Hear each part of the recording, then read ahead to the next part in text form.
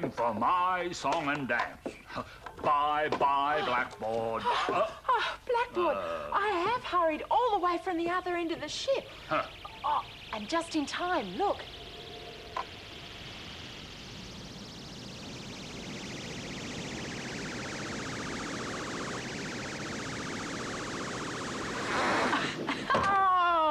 Come on, Rocket, open up. Oh, come on, Rocket, open up. Mr. Squiggle, are you asleep? Slightly, Rebecca, slightly. But, Mr. Squiggle, you can't be. It's Squiggle time. Rebecca, did you actually say squiggle time? Uh-huh. Then what are we waiting for? Nothing. Hurry up. Oh, Blackboard. OK, Mr. Squiggle, open those eyes. Come on, wake up, wake up. Yes. Rebecca, you are quite an eye-opener. Oh, Mr. Squiggle, you say nice things to me. As always, Rebecca. Now, Mr. Squiggle. Yes? Would you like to know who this squiggle came from? Oh, indeed, indeed. OK, it comes from Talitha and Denise Cook, who live in Heathridge in Western Australia. Really? Yes. It's a tricky one. Is it? Mm-hmm. But not too tricky for you. Well, I wouldn't say that, Oh, Rebecca. but I can. You can? I can. With facility, I would say. Absolutely. Yes. Now. There, how's that, Rebecca? Well, that's what can I I thought. tell you honestly, Mr. Squiggle? Honestly? I don't know what it is. Do you? Really? You do? I'm surprised, Rebecca. Well, I think everybody else knows what it is, but I don't yet. That's understandable.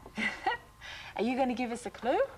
Well, it's almost there, Rebecca. And it's upside down. Everything is these days. And it's somebody holding an umbrella. It's a frill-necked lizard. But where's the frill? The frill has slipped and is now round her waist. Oh, what a beautiful frilly skirt. That's great, Mr. Squiggle. A frill-necked lizard. I like them. OK, are you ready for this one? Yes, Rebecca. And you're still awake? Hurry up. Well, that was Blackboard. It was. OK. Rebecca, you're holding my hand. Of course I am. Of course I am, Mr. Squiggle. Yes, Rebecca. Firm and fast. What should I make of it? Well, that's what I thought. if I knew, I'd tell you, but I don't. I'm sure you know, Rebecca, but you're keeping it a secret. Well, I'll tell you who sent it in, shall good. I? It comes from Chris, Kim and Glenn Jackson, who live in Wilton in New South Wales. Another tricky one? Well, when three heads get together, it's bound to be tricky. That's it. Oh, Mr. Squiggle. Yes? Are they two eyes I can see? Probably, Rebecca. Does anyone know what it is? Of course they do. Everyone does, except Rebecca. Oh, Mr. Squiggle. Is that a big cloud?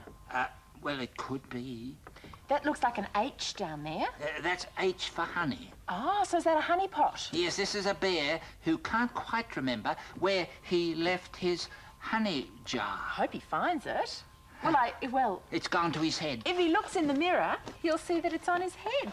He looks very surprised about that, doesn't he? That's great, Mr. Squiggle. It's time to go, Rebecca. Oh, Mr. Squiggle, I'm sorry that you have to go so soon. But you know what? What's that? I think that you should get Rocket to take the slow way home so that you can sleep for longer. Oh, and then I'll land on the moon, wide awake and ready for anything. Yes. Rebecca, you really, really are such a help. Oh, Mr. Squiggle, I try to be. Of course. Goodbye. Goodbye. Goodbye, Rebecca. Bye, Mr. Squiggle. Safe trip. Oh, there you go. Bye, Rocket. Have a good trip, Rocket. Bye. Bye.